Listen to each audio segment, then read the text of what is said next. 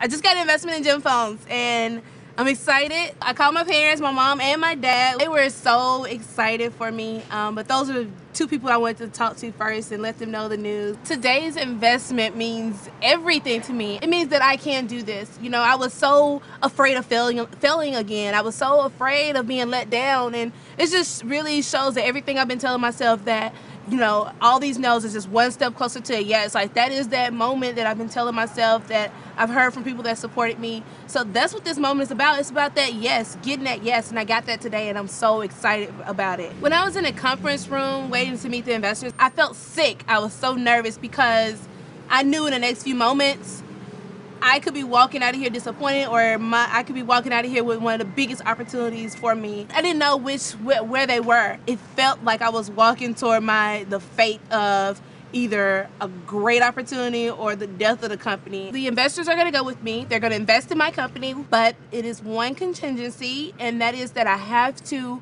get the deal with HSN. Putting that contingency in was almost like, we need to do this anyway. That part didn't scare me at all. I was ready for it. I'm ready to get to work right now. Like, we can go right now and use the rest of the night and work and figure out how we're gonna get this deal with HSN. I'm ready. Dreams come true. I mean, this is the American dream, and I'm loving it. Every second of it right now. I'm so excited. If you have that dream, even if the people that are closest to you don't support you or don't believe in you in the beginning, keep going. You know what you have inside of yourself. Keep pushing, keep going, because these big dreams come true. And my dream came true today. My dream did come true today.